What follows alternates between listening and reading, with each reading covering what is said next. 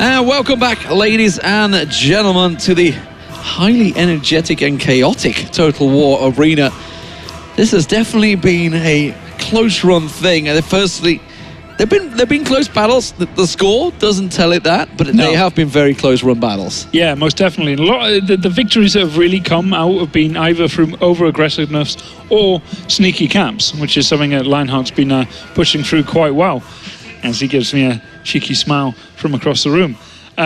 But what came down in that last one was just teams starting to just trust and push and working together as a team, and it really, really worked out quite well. We saw Mecha and Jakefish working very well together, actually, in that last one, managing to get around.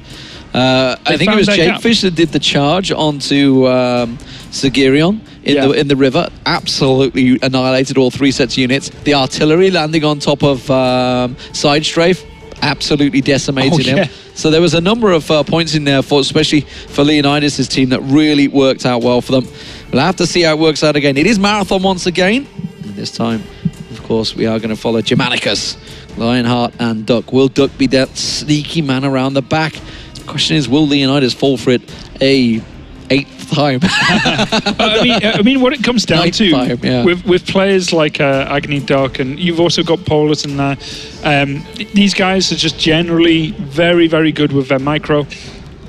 They were good with 20 units. They're good now with 3, and they're one of those kind of players you can never really turn your back on.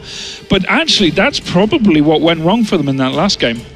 They tried to go for a cap instead of just going back round and focusing on the main battle. And Team Leonidas focused on the main fight, and that's what they won. Yeah, okay, Duck came in. Yeah, Duck caused a lot of troubles. Yes, Hugo Star came in with all their cavalry. But at the end of the day, the chunk of the army had been already been wiped out, and it was only like a little bit remaining, and they just couldn't do it. But it was close. On your screen there, the general for Team Germanicus. And there is absolutely a lot of captains in that team that have been doing some serious hard work. Baron and Duck been creeping around the side every single game. Every time, Paul S. and Hugo and Rambler just causing so many problems with the cavalry. But last time, it was Leonidas' cavalry that caused the problems. Can they do it again? That's the question. Leonidas, can they drag it back to 6-3? There is still a chance to draw this back equal. Yeah, because we have another 4 games to play here, this being one of them. So big chance for Leonidas to pull themselves back into this game. Yeah, they need to be very careful not to get too aggressive. But then again, at this point, maybe what they need is chaos. They need to make it as messy as possible and try and mess up this nice little formation setup that Team Germanicus is playing with. As soon as you start making a bit more of a chaos... Lionheart's like, Side Strafe, get back behind these guys. And then he just went pushed forward. He's like, no. Get back behind these. So... Germanicus actually going defensive this time. This is actually a standard tactic that I've seen in the game. So they're going to set up a line and basically wait for the archers to come out. As long as they've got vision, which they kind of have on the corner, you can see from that tower, it shows half of the trees.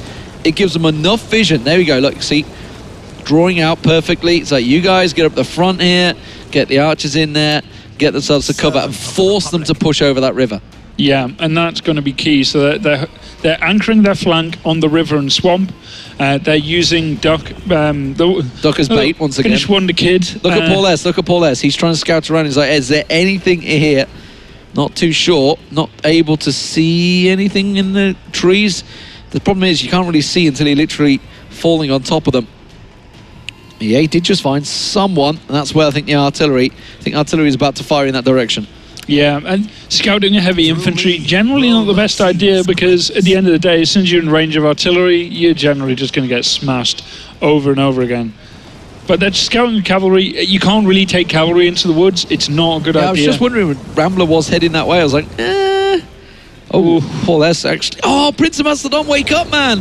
There was he walked into a ledge. There's a ledge there. There's one of the few ledges on that in that part of the map, and he walked straight into it. Oh, and yeah, there's not much you can do when you walk into a ledge. Artillery just caught onto. I think it was Rambler. Lost half of one of his units there to artillery. Duck once again, what a surprise. Creeping his way around the side here.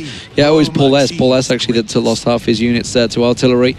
Baron this time holding much deeper, as is Duck. So very much a defensive set. Oh, Paul S. just lost a chunk of units Artillery is routed, it broke as well, and that I think the second one will miss.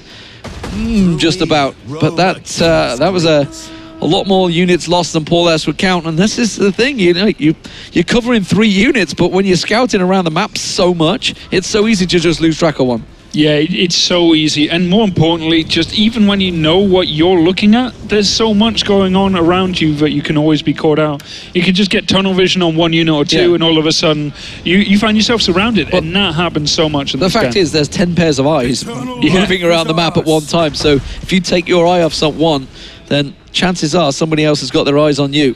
Oh, that artillery managed to hit nicely. Now they need to start looking at Prince Ambassador. Oh, wow. That cavalry just got decimated. I didn't see whose it was.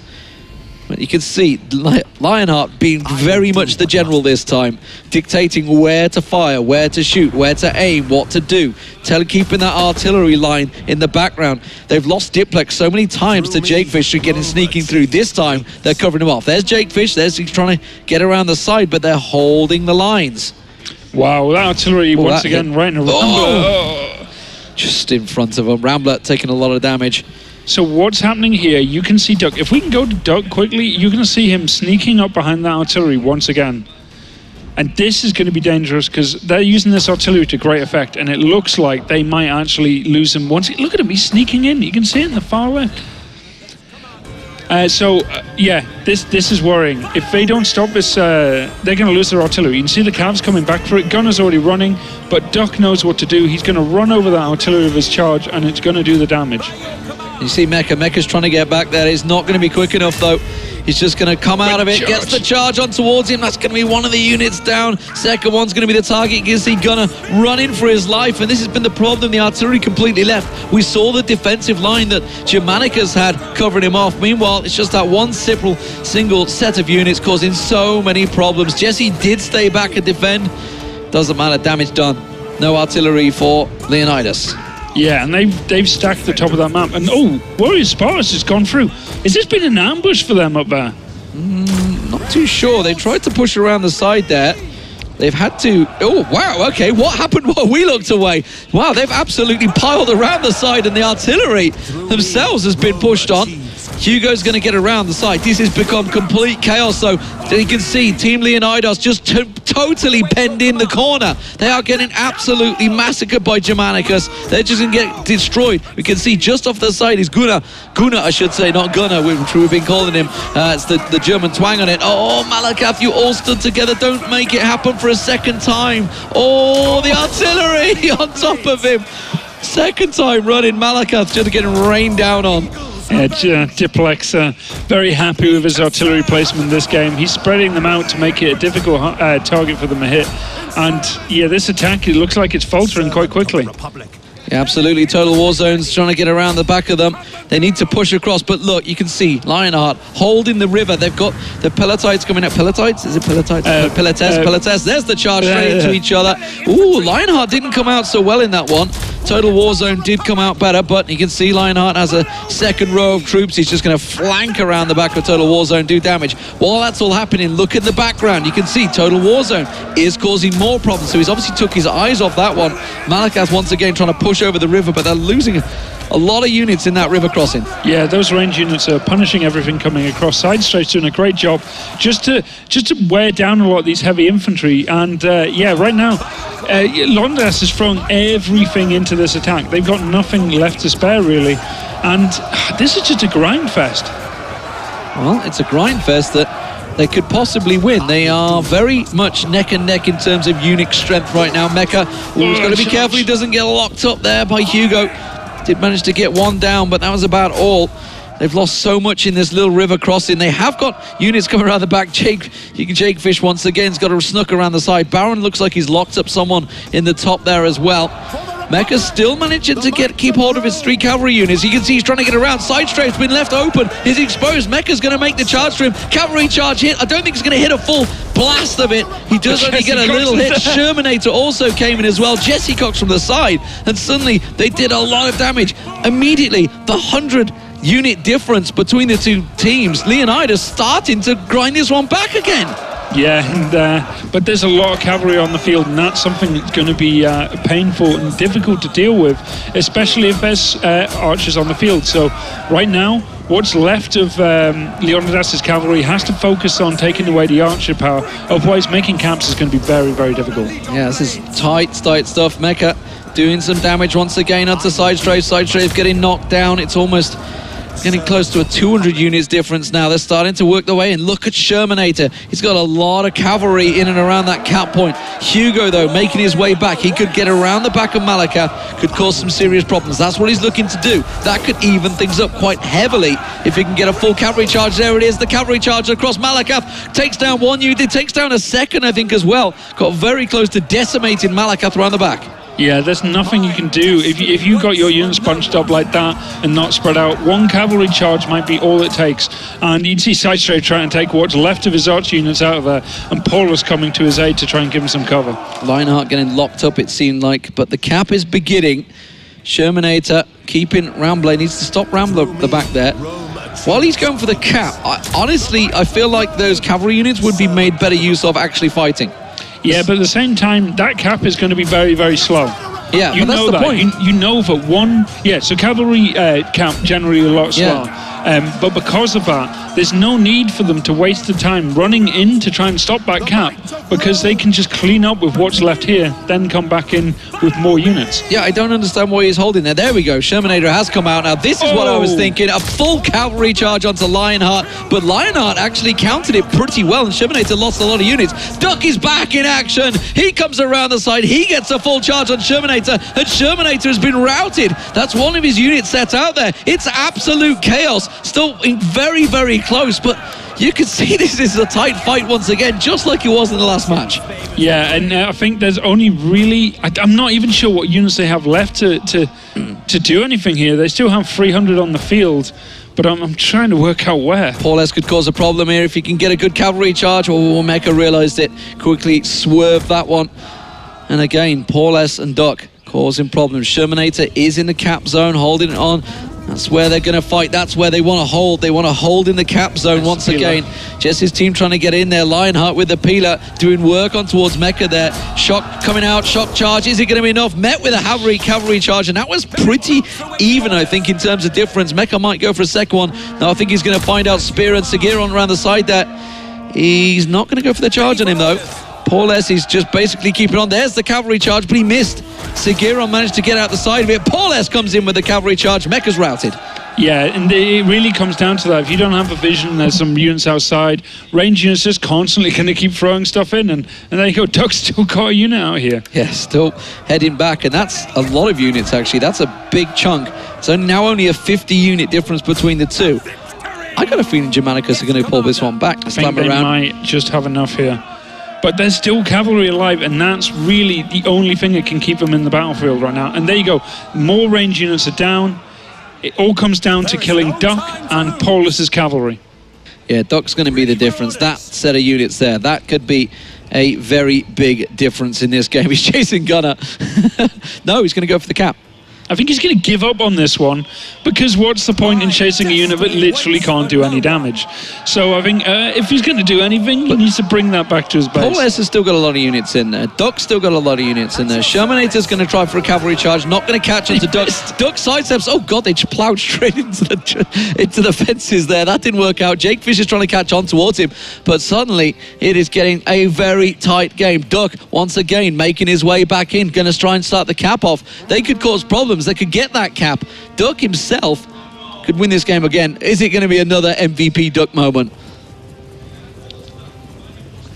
So I'm trying to work out exactly why Duck is pulling back so much, not going for a cap. And if he's realised that he can get in there and get the cap. Look, they've cleared out the back completely. Yeah, Jake Fish has still got some units, but not enough, and it's just... Where is the numbers? Where is the numbers for Leonidas right now? If we go Jesse's cam, I've got a feeling he still has a full unit. But maybe it's just my imagination. You know what? Jesse did leave something back in the base. I reckon he's got a full unit in the base. Ship here there, finally getting massacred. So Jake Fish is going to have to make a choice on what he wants to do here. They have 2 minutes 30 on the map, and they have gone forward and done a lot of damage here. There is a possibility. So this is the way that Leonidas can win. They have pushed forward and done a lot of damage here. They've done cap and so forth. So what Jake Fish needs to do is get his cav unit out of there, back into base, and if they've done the damage on the points, maybe they can hold off. Oh, look at it. Have they actually managed to get on and get back onto the catapult? I think they have. If Jesse could move forward, I'm pretty certain they've managed to hold that catapult again. So that's why Duck is constantly coming back and forth. Yeah. Because if he leaves, he's going to get artilleried in the back. But either way, it looks like Duck's going for it. Because if they don't destroy it, they can't recover it. Duck's going to go in there. Jesse's ready for it, though. Duck's trying to sneak around. He has to get some cap points on here because the clock is ticking. There's only 1 minute 30 left in this game. Jake Fisher's going to get routed. He's getting run down. So Duck has done the job there. Duck is just going to play cat and mouse. He's just going to run around this because he's much faster movement than Jesse has. Yeah, and this comes down to speed versus heavy infantry unit. And Spiral. I think that is pretty much what it's going to be. Though, if Jake Fish can get his cavalry back, that would be good. But more importantly, we still have Gunnar with his. I think Duck can cap this. I think Duck can cap this. Jesse can't get near him. Jesse's got 1 unit, so he's got nothing to close the gap. It's all about that cavalry unit coming back. That cavalry unit needs to get back here. It needs to help out Jesse Cox. Jesse cannot chase these round because they've dropped shields. They are much faster moving. So I think there's still. There you go. There's Gunnar. 50 seconds. I actually just heard him. Just give me 50 seconds. I just heard him shout out. That's all he needs. 40 seconds on the clock. If that unit gets in there, it's going to start. It's going to weigh the cap. He knows that. Gunnar, you've got to engage. Gunnar, you have to move. You have to get in there. You have to get in the game, boy. Duck is running rings around your base. He's running away. No, don't run away. Run into them. Close them off. He had more units as well. Gunnar's coming in. This should slow the cap down. You can see. Doesn't matter. Oh, God. Not if he just rushes straight through them like that. That's not what you want. Now Gunnar can stop him. Now he can get involved. Jake Fish has to get on towards him. They have to slow the cap down. 12 seconds remain on the clock. It's up to 46%. The question is, have they done more? He stopped the cap. He stopped the cap. He stopped the cap. He stopped the cap. All comes down to points now. He's managed to get on there. Jesse Cox in there. And it's down to points, ladies and gentlemen. Oh my God. It is Leonidas that come out on top, I think. That was so close. And that's what happens. Good Lord. When you play aggressive. You get more points. You move forward like that. You do damage. You get into their base first. And you just accumulate those points. Wow. You know what? All the aggression that Jesse Cox showed, this time he leaves a unit back. Stays there. Holds his nerve. He just left 1 unit back. I had to play cat and mouse with Duck. Duck couldn't fight him head on, and Jesse Cox's unit's too slow to catch him. But if he had tried, it would have ended badly anyway. So, but either way, eventually they get that win. And I'm not looking a little disappointed there. They thought they had that one. But the points were for the attacking side. Yeah, absolutely. So tight. So close. Both teams. I would love to have seen what that was. The thing is, nobody wants to go down to points either. That's the thing. No. Like, nobody wants to go that far down to and it was so close to capping both teams. And, well, I think Marathon has probably shown us the closest games we've had so far. Indeed, and that is because that map has so many blank spots in the map and just such massive terrain differences in the hill. And it's just, you can get completely lost. And that was happening so much. You would lose Duck. That's fine. He's gone. He's gone up there. Great. He can go up there. But if the rest of his team's getting surrounded and slaughtered, then you're late to the party and it's too late. But that was tight, that game. Like for a moment, Leonidas was so like they were looking against it. They were looking like they got cornered. They'd lost so many units crossing that river, trying to get over. The artillery was perfectly placed this time. We saw Lionheart drawing out, just basically saying, "You guys here, you guys here." This is the first time we've seen Lionheart's team properly bulking up and getting that artillery and archers and everything, basically defense in a perfect position. Didn't quite work out from them. No. So Team Lion, Leonidas do manage to get themselves back into it. We've got Jesse Cox standing by with Sean. Thank you so much, D-Man. Tight, close, exciting. I mean, we're playing alpha here, and this game is already wowing everybody. And what you just did was, you're a different man from the last time we saw one another. Thank you.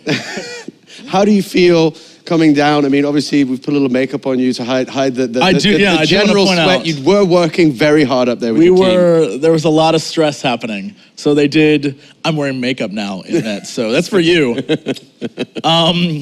Man, I wish I could say it was a me thing. It definitely wasn't. It was the team. We went back during our break and decided, who are you most comfortable with? What do you want to be? What do you like to play? And so we came back. People were playing different stuff. We came together a little bit more as a team because I think a lot of our guys are new, but the more they play, the more they're really starting to get a feel for it, and it's great. And so I was just like, I'm gonna keep one guy back from now on so they can never do that awful thing again. And then I'll just move my guys slowly to the front and let's just win. And somehow that strategy worked. It's not even really a plan. It was just like, do you like to play this? Okay, play that, and now let's win. The best plans are often the simplest, let's be honest. Well, it has indeed paid off. Now, another plan was from the start to let the people speak and find out where we'd go. And I can tell you that we are going back to Thermopylae now, which obviously takes us back to the Hot Gate, which was an exciting part. What do you guys think going back there now? Obviously, we've got a higher tier level that we're going into. Is that going to play into your plan? You were successful there with your team before today. Talk us through your thoughts. Really, I think it comes down to, for Thermopylae, man, I would say we still need to keep doing what we're doing, and that is not worry about playing it too safe and worry about handling the problem people on the other team. And if Duck wants to run around at the end, he's more than welcome to. But that's not how you win fights, Duck. So we're going to keep doing what we're doing, and hopefully we'll come out on top. Sounds very, very good. Now, obviously, this game we said before, there was a chance of it being a landslide. This has already come back. You're coming back. Does that fill you with confidence? I mean, it fills me with the belief that we can do it. But it's my team. My team's the one who's doing all the work. I just show up and move guys like this across the map, and they're the ones doing all the work. So if they're confident, then we've got this. You're having some effect. Come on. I mean, you pulled your team away. You've had a good chat. You've come back a different team, and it has worked. I think you're mistaken. They had a chat. I was on here with you. They got it worked out. It's true. I was trying to give you some credit. No, I refuse to accept any. They did all the work, and I just came back and was like, so, what's the plan? And they were like, here's what we're doing. I was like, all right, great. Maybe that is the plan. Just not listen to me anymore? Yeah, you spend a little time here. You know what? The best bosses delegate. So if anything, I'm an excellent general. Yeah. Now, what's it like for you sitting here, watching the game, seeing the teams play out like this? I mean, it's been close, it's been intense, it's really genuinely great. I mean, we're not looking at a spec client at the moment, we're really just spectating over players. I mean, it's still very much in the early phase, but it's still really proving itself to be a fun game. Does that do a lot for you to see that? The one thing we've been worried about is the learning curve of the game, understanding the game, but we've almost seen a learning curve today, right? The team, like we said, the team have gone away. They've had a discussion about it. They've swapped their roles, and they've learned the game as they've been playing, and they've got better. Visibly, you can see an improvement. So that's great to see. It's really good to see the people, like players, playing the game and just learning by playing. It's not like we have to flash up big buttons and say press A now. They're learning just by playing, and that's really good to see. Very good to see indeed. And of course, if you're liking what you watch, you can get involved. Head over to totalwar.com/ESL where you can get involved in this alpha. We're going to go to a short break. And of course, then we're going to come back with our fourth map, which will be Thermopylae. It's all deciding, 3 to go. Are you ready? Yeah. These interviews are great, but I just want to play more. You guys are nice and all, but... You can't wrap it up better than that. Guys, thank you so much, Jess. Thank you so much for joining us, of course. Thank you. Elliot will be back again shortly. Don't go anywhere. We'll take a short break. We're coming back with the fourth map for the day.